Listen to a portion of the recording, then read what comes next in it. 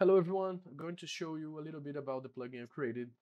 It's called Non-PlanaR3D and you can use it in Grasshopper to create your own paths and translate that into G code for 3D printers or planes for robotic arms 3D printing. Okay, so first of all, I'd like to thank everyone that contributed to this project. I'll put the link of them on the description. Thank you, Leonardo, Luis, Marcio. Go check their work because they are incredible. Okay, guys, so let's dive in. So here on top, you have all the components of the plugin by now, okay? And they are separated in categories. So you is usually straightforward. So you start here, go to here if you want. You don't need to use those, but layer generation, probably the path generation, so having few your travels, the helpers, so you have the support, the non-planar support, the planar support layers, skirt and brin, pattern model, print order, so you can order your curves, some things to robot printing or multi-axial printing, so you can align your planes to some kind of plane or vector, or the normal printing planes. I'm gonna show you this in a bit.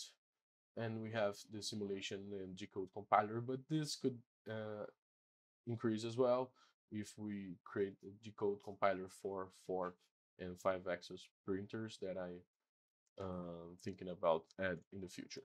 Okay, so the first thing here is you can configure your printer here or not. This is not mandatory. Uh, of course, anything here is mandatory. The important thing is what the components ask you. Okay, so for example, I started here with this B-wrap of a fan, which is basically a one surface here. Okay, and I use the array components here on the layer generation, so you can uh, multiply, like putting the layer, the quantity of repetitions, how many layers you want. It's probably going to take a while because it's processing the whole G code right now, but you got the idea. So you can increase the amount of layers that you want. But if you have some issue, you can just click twice and see what's going on inside. Usually I made a good organization, but there are some other components that don't. Okay, so here you can see whatever is going on and you can just tweak and make it better if you need for some reason or repair it. And please, if you do so, share in the group. That will help a lot in the future version of the plugin. Okay, let me just check something. No, that's okay. So we have here the support layers. Okay, so we basically takes the bottom surface, which is actually the same, because I'm creating these layers from the top and not from the bottom. So you can use the same, and I put a z offset distance so you can easily like remove the part. You can adjust that. For example, I put just 0.3 here, so it gets a little bit closer to that. Okay. um the layer height as well, and I put, you can change it here. Okay, but of course you can just grab the component that you need and create. You don't have to follow this framework here. Okay, so here you have the infill components. This component is not working in the best way possible right now, but works if you just use one surface like this for now. Okay, you so you can see here it asks you for the layer surface, so you put the layers that will create your components. So with that he will create this pattern here, and you can increase the density, you can rotate it, you can increase the amount of walls, although this is very painful to process. So be aware of that. I would say that two walls are perfectly fine in the most of the prints. So, okay, that's it. But by now I'm using as an intersection model. If you see here, what I basically did was to fragment the surface. So I remove the walls. You can see the distance of the walls here. And I take those surface and I intersect them with a bunch of planes, which are not planes. They are circles, because this is the way I discovered that is the most um, efficient. I tried everything in intersection, I mean, okay, but it works. So, okay, if some reason is not intercepting, try to increase or move, change this value, okay? So right here, we have the intersections. And what I do after that is to use those intersections to create points in the walls. And then I use those points to trim them and create the pattern we need. Okay. I'm working on a different kind of infill generation that will probably increase the speed by, I would say, like 10 or something. That is this one here. Okay, just to show you guys a little bit so you can understand what you're facing. So this one here, um,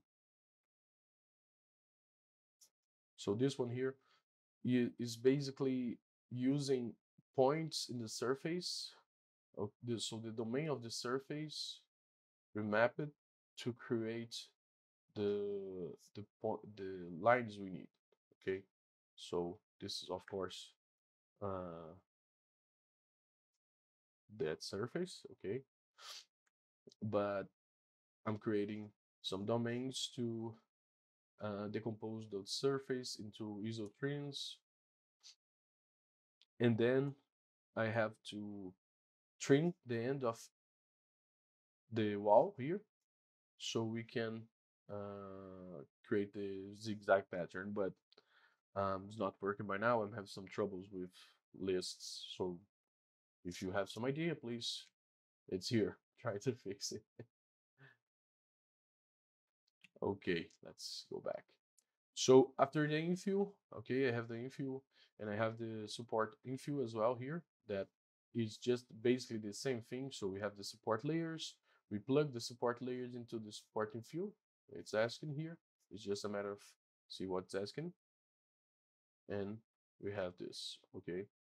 Um, one, one thing that is very important to you to address when you try to print non-planar is if you use a pattern like this on the support, you should put probably a little bit higher the the um, the density, but you should make sure that your first layer after the support is perpendicular.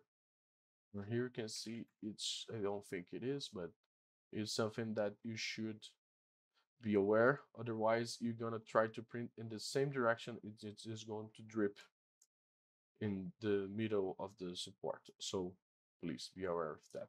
Okay. Okay, so here you have the simple components just to organize, just entwine. But I made this because nobody, baby, you don't know what entwine is. The idea here is to make sure it's accessible for everyone. Okay. And that's why I don't.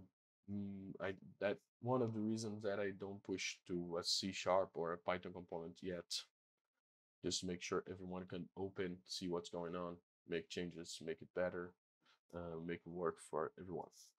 Okay, so this is the bottom, the skirt or infill or brim, sorry, and it's basically just put the bottom surface the same as the support layer, and you can put an offset, for example, if you want, like, let's say 20 millimeters.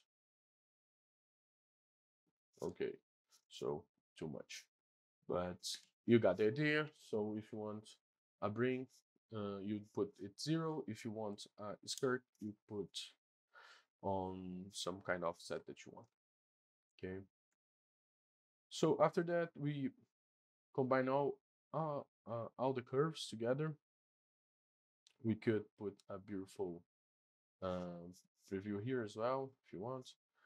And then we arrive to the travel part of it, which is very interesting, I think, because I probably spent one almost 1 year trying to figure this out. How can we avoid colliding with the part? So I created this called arc Z hop arc that you can increase the size of it, so the travel is not straight path, it's an arc, not an arc, but a B-rock curve, NURBS curve, sorry. And you can even put the tolerance for example, if something is not higher than 1 millimeter difference between the point that you are to the point that you're going to, you can put some kind of threshold. For example, so put 5, it will transform a bunch of them into straight lines because we think that should be the threshold for that. Okay, so this is very useful, I think, and of course will not solve every collision issue, but I think this is a good starting point because you can enter here and see if the curving that you create is colliding with the model. If so, you can create a different kind of motion, and it's a good, I would say, a good starting position to develop the kind of solution. I just don't have the manpower anymore to develop all by myself. Okay, so here you can create a little hot end, so you can modify it to, for example, have this is the, I think this is the Vulcano. I don't have sure, but you got the idea. You have the hot end model here. You can basically put your hot end model here as well. Okay, as a wrap, you just need to put the tip of the nozzle in the origin point, so you should be okay. It will take that into account, and maybe with this hot end model we can use as well to combine with the travels to see if there's some kind of collision in the paths. Okay. Okay, so we just arrived to the good part of it, I think. The simulation, I like this. um, So here you have an option of simulating the whole path. You can see here. Mm, and it didn't show the travels because if you want so, you should press through and you're gonna see the travels happening. So let's see if we can achieve some kind of, okay, here. So this is the arc Z hop that I told you. So you see it does the arc movement and continues to print. And you can increase the preview width as well if you want for better understanding. That helps a lot. And you can turn off the heat preview, just have a normal curve. Okay, you can increase the precision of the curve that you're going to put to print. So right now it's 3.6 degrees, so we can decrease that, or let's decrease that, so it gets a little bit more blocky, I would say.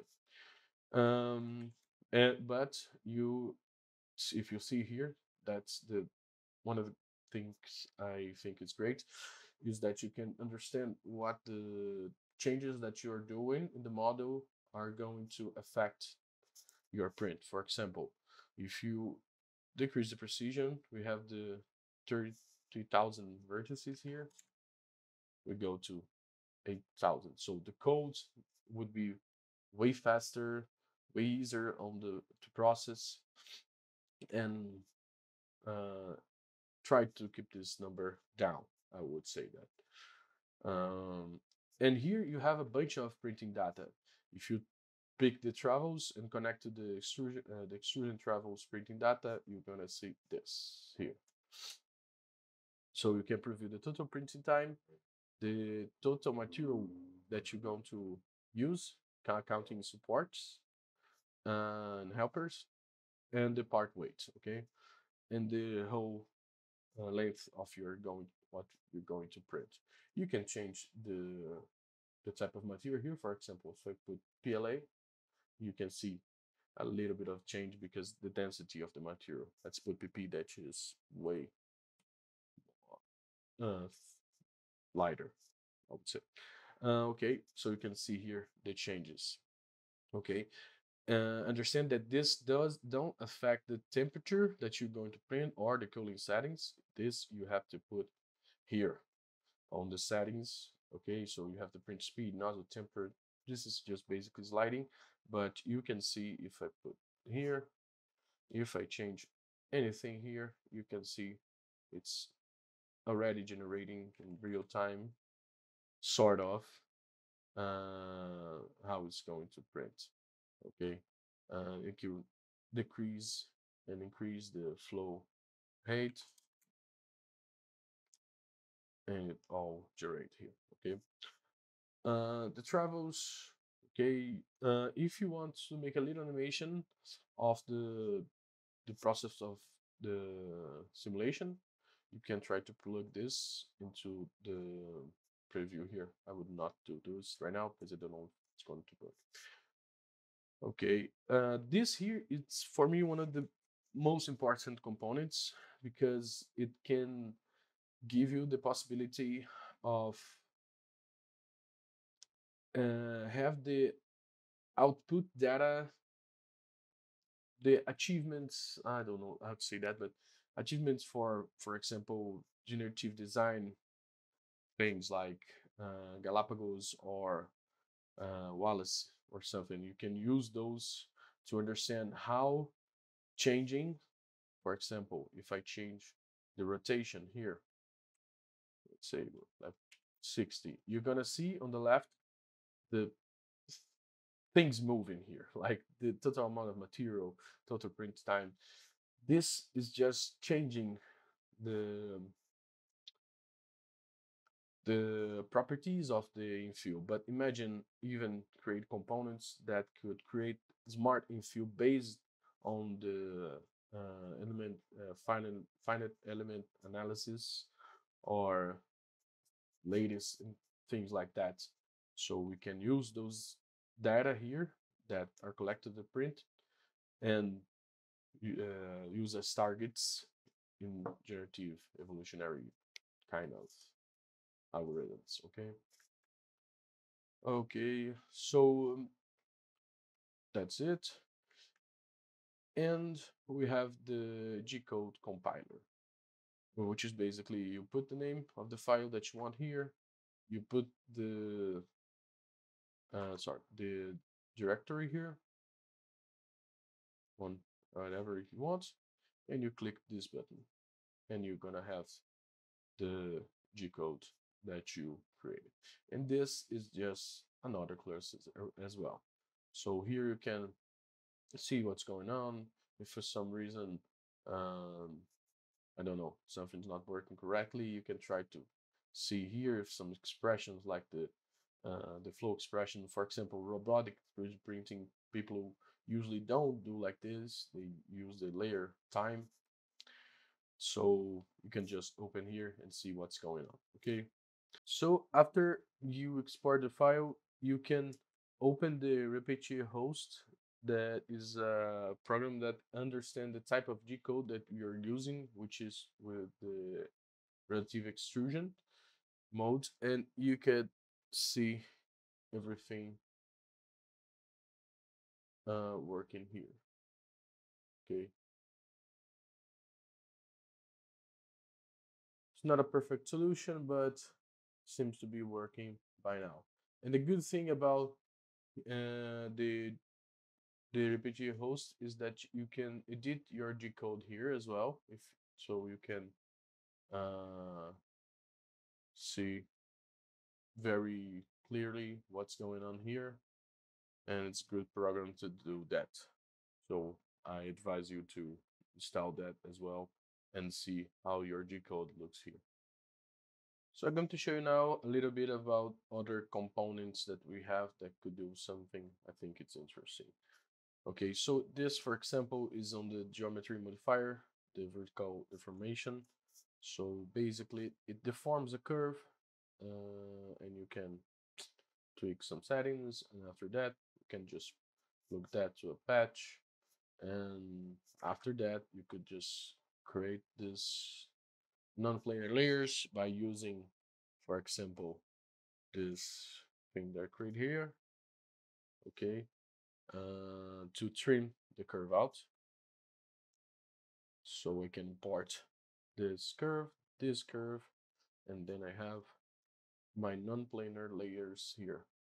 And then of course you can plug that into the infill curve, or I'll just use the outer boundaries. I don't know.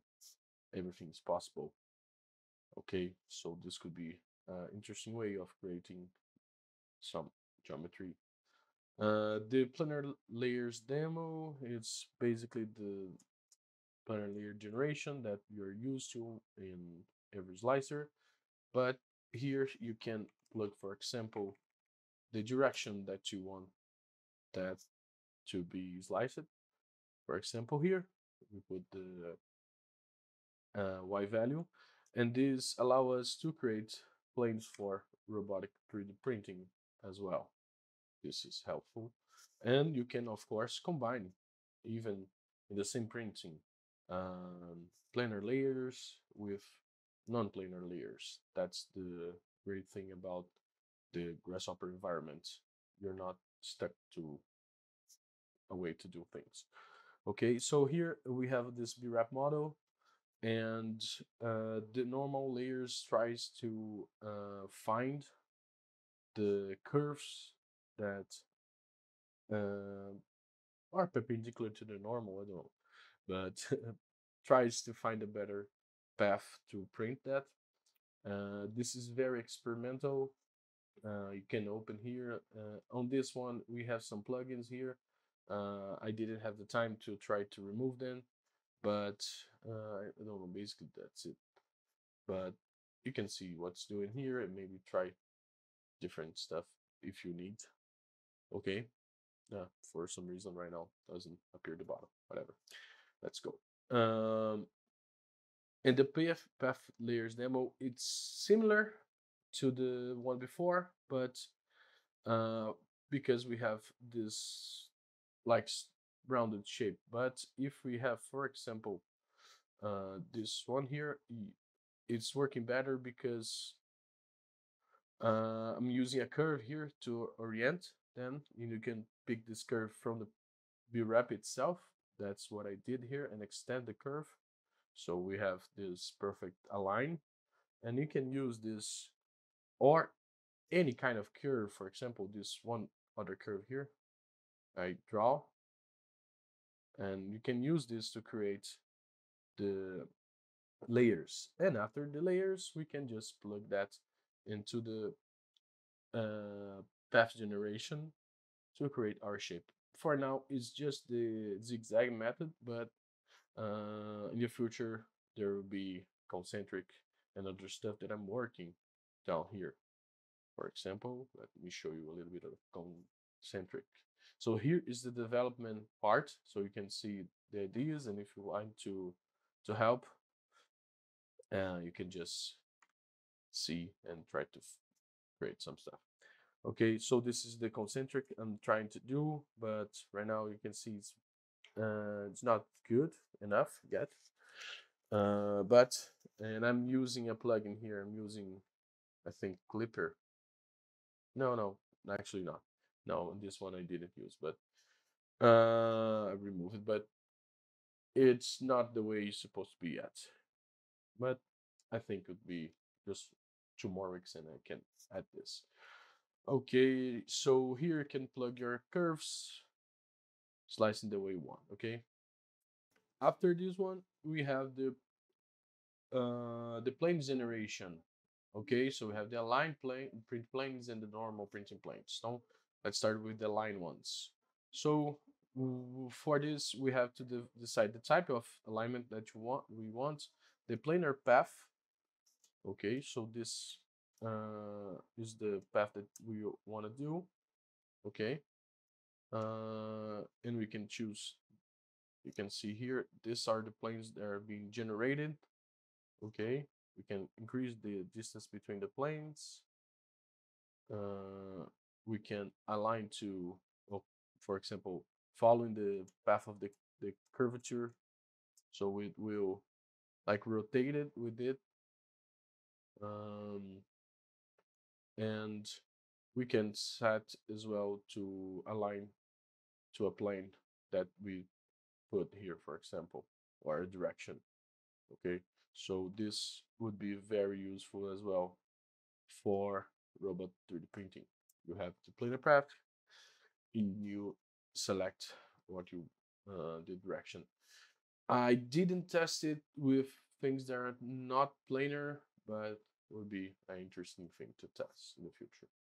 But please try so if you need. This is the normal printing planes. So you have the surface, the layers that you create before, okay, and you have the printing path that you designed, okay. So it's here, and we combine the two things. We can have the planes in the direction that the normal of that point, that coordinate, is pointing. So this could be used in the future for generate 4 and 5 axis coordinates, as well as robot 3D printing, as you can see here on this demo. So I take those planes, I input them on the KUKA robot. I'm not actually thinking about the singularities and stuff. Just want to show you it's working. Okay, so you can see here it can orient the printing, and it's just a matter of, after that, you develop the solution to integrate your extruder. Okay, I tried this with robots as well and works pretty good. I unfortunately I cannot show more. Okay, and we have some utilities here as well for you, just to make your life a little bit easier. So this is a little cube, so you can try your extrusion. Okay, I don't remember if this is one single path, okay, or is just multiple ones. Okay, yeah, but you can easily turn this into a spiralized mode if you want, but I would invite you to try your interactions. Okay, and this one is actually for that. So we have 2 cylinders here that you can increase the radius, whatever. You can increase the size, and you can even put them apart to try to understand the retractions that you are doing. And for example, this would be a good example. If we plug this into the travels, let's see. Okay, so here you see how that works. You have a curve you can plug into when it's asking for a curve versus a surface you can plug into whereas layer. So here you can see the travels, okay? And for example, it's doing straight, but if you want to change it, we can make it arc. And basically that's it. I hope you like, and please don't forget to share your opinions and see the development part of it as well.